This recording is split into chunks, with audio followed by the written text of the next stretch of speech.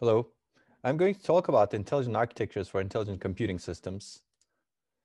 Today's computing systems are bottlenecked by data, and data is really key for many workloads today and future. And data, unfortunately, overwhelms today's modern machines. It's a performance and energy bottleneck, and that's true for the workloads that I showed you earlier. That's true for workloads on the mobile end as well. That's true, especially for some emerging workloads where we're going to be extremely data intensive going into the future. For example, genomics is a special case where we can generate much more data than we can process today. As a result, the innovations in medical field and health fields are really bottlenecked by how fast and efficiently we can process the data with. As a result, data becomes a big performance energy bottleneck for enabling innovation in workloads as well. And I'm happy to talk about this more, but in this very short talk, we don't have time, but we do a lot of work on genomics and its acceleration. And we see memory and data being a huge bottleneck. And I refer you to some of these papers that we have written more recently on accelerating genome analysis. So data today overwhelms the modern machines. It's their storage and memory capability, communication capability, as well as computation capability. So it greatly impacts robustness, energy, performance, and cost. And according to our studies that we did with Google, we found out that more than 60% of the total system energy in modern workloads on modern systems is spent only on data movement. So my axiom for the rest of this short talk is that an intelligent architecture has to handle data well. Of course, the question is how to handle data well. We need to ensure data does not overwhelm the components by intelligent algorithms, intelligent architectures, and intelligent whole system designs, all the way from algorithms to architectures and devices. We need to take advantage of vast amounts of data and metadata to improve architectural and system level decisions. And we also need to understand and exploit properties of different data to improve the algorithms and architectures in many different metrics. So these are the corollaries in terms of how architectures today are dealing with data. I believe they're not dealing with data well. They're designed to mainly store and move data as opposed to compute. They're very processor-centric as opposed to data-centric. Data moves a lot in the system because it has to go through the processor and the accelerators to be processed as opposed to being processed in place. We're going to talk a lot about this in the remaining part of the talk. Architectures today are terrible at taking advantage of vast amounts of data and metadata that's available to them. They're designed to make simple decisions, ignoring lots of data. They make human-driven decisions. So for example, the cell phone I have makes a human-driven decision in its memory controller for the past 6 years. It has not learned anything, even though it saw a lot of different conditions, a lot of different workloads, a lot of different users potentially, and it hasn't learned anything. So this is very different from humans. Humans make data-driven decisions. They learn from the past behaviors, whereas computers don't in their controllers. And architectures today are not good at knowing and exploiting different properties of application data because in the underlying architecture in the system, the properties of data does not get communicated. For example, security critical data is not known, for example, privacy critical data is not known, approximable data is not known, etc. Compressible data is not known. As a result, we make component-aware decisions as opposed to data-aware decisions in our controllers. So this talk is about how to handle data well. I believe future intelligent machines, if they need to be intelligent or if we want them to be intelligent, have to be data-centric, data-driven, and data-aware. Now, let me talk quickly about these properties very quickly since we don't have a lot of time. In my view, a data-centric architecture has to have 4 properties. First of all, we need to process where data resides. We need to have low latency and low energy access to data. We need to have low-cost data storage and processing, and we need to intelligently manage data. I'm going to talk about especially the first aspect very quickly, processing data where it makes sense. Essentially, this is processing data where it resides. Processing in memory is a special case of it, but it's an important case. Basically, we would like to be able to query memory, ask question, can you execute this function? And the memory, if it is able to do so, returns results. There are many questions over here, of course.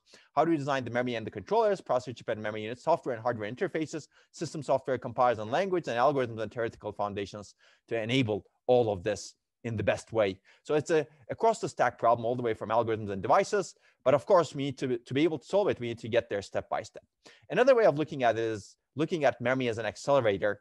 That's a special accelerator than other accelerators that we have in the system. We know how to build many, many accelerators. And I believe memory is not that much different from many accelerators. So we're going to talk about that. But I think today, if you want to look at processing in memory, we want to look at it from a different perspective. And I think today there are 2 major opportunities for enabling processing in memory. One is minimally changing memory chips to do a lot of acceleration. Second, processing, I call this processing using memory. And the second is exploiting 3D stacked memory or near data processing. So let's take a look at the first approach I'm going to spend most time on. This is minimally changing memory by exploiting the computation, the bulk data movement capability of memory internally with small changes. You can exploit internal connectivity to move data. You can exploit analog computation capability. And who knows, maybe you can add some more capability to improve both of those. So we have developed many mechanisms to do in-memory bulk bitwise operations. We can support in-DRAM copying, initialization, bulk bitwise and or not and majority operations at low cost using analog computation capability of DRAM. And the key idea is activating multiple rows performs computation, and activating rows consecutively performs data copy. And this leads to significant performance energy improvements as depicted in this work, for example. I believe new memory technologies can enable even more opportunities because fundamentally they don't need to move data as much. You can operate on data with minimal movement. So I will very quickly go over some of these papers in slides. Actually, you can see that there's a lot of work that has been done in this topic. But if you want to understand how this happens in the DRAM substrate, if you concurrently activate 3 rows based on chart sharing principles, you get a bitwise majority function. And bitwise majority function can give you an AND, an OR function if you control the variable C over here. And if you want to get a NOT, complement inverter operation, basically you feed the negated value in the sense amplifier into a special row with some additional circuitry. And this leads to significant energy and performance improvements for these bulk bitwise operations. And then, of course, you can build anything essentially on top of this. You can change your algorithms to map any application to the substrate because the substrate is completely functionally complete. You have AND, OR, and NOT operations. And we have done that. There's, of course, some applications that benefit from bulk bitwise operations a lot, bitmap indices, bit weaving, bitfunnel, like web search and database queries, etc. And according to our results, you get significant end-to-end performance improvements, as you can see, if you map queries to these substrate. And actually, if the application is designed for the substrate, you can get even more performance improvements like 12x, as you can see over here. And I'd encourage you to look at these papers that I mentioned over here. And there's some more work coming up related to this. And there's also some other work that show that this could be done in real DRAM chips off the shelf and clearly in non-volatile memory chips as well. Now, very quickly, there's another aspect to this, which is exploiting 3D stacked memory. And there's an opportunity here. 3D stacked memory and logic already exists. And if we take advantage of it, we can actually get great benefits and achieve a near data processing paradigm, have very high bandwidth and low latency access to large amounts of memory. And as a result, end-to-end application performance improvements can be extremely significant, as you can see over here. Okay, but of course, data-centric paradigms require some adoption, and this is not easy. And here I list the major adoption issues in processing in memory. Clearly, software is a big function of it. System level and programming level functions is a big function. Runtime and compilation systems, compiler is important. Infrastructures to assess benefits and feasibility. I believe there are a lot of interesting issues which we document in the next work that I'm going to discuss, but all can be solved with a change of mindset, in my opinion. We can get there step by step, but eventually we need to rethink the entire stack. And we recently wrote this paper that discusses a lot of these issues and covers a lot of the works in processing in memory from a modern perspective. If you're interested, you can take a look at it. And this looks at a more workload and programming-driven perspective. Now, there's a lot of hope, I think, because there are a lot of interesting startups that are doing processing inside DRAM or inside close to memory. And UpMem is one example of it. And we collaborate with them and we look at actually the benefits of the UpMem engine. And we have a paper coming up at Sigmetrics that's describing that. So basically, I believe a big challenge and opportunity for the future is designing computing architectures with minimal data movement. Now, very quickly, I'll talk about the second and third direction as well. The second direction is how do you exploit data to design intelligent architectures so that architectures are not human-driven anymore. We don't have simple short-sighted policies over the system, and we get to automatic data-driven policy learning. So basically, today's architectures have almost no learning. They cannot take lessons from past actions. The key question is, can we design fundamentally intelligent architectures? An intelligent architecture is data-driven. Machine learns the best policies as opposed to human dictating them. This leads to sophisticated workload-driven changing far-sighted policies, and this leads to automatic data-driven policy learning. All controls in that need to be intelligent data-driven agents that coordinate with each other. Of course, the question is, how do we start? And I'm not going to give you the answer in this very short talk. I will point you to one of the works that we've done in this area, and more works are coming. This is self-optimizing memory controllers from ISCA 2008. But overall, I think we need to revisit the design of all controllers going into the future. The third direction is data-aware architectures. Basically, a data-aware architecture understands what it can do with and to each piece of data.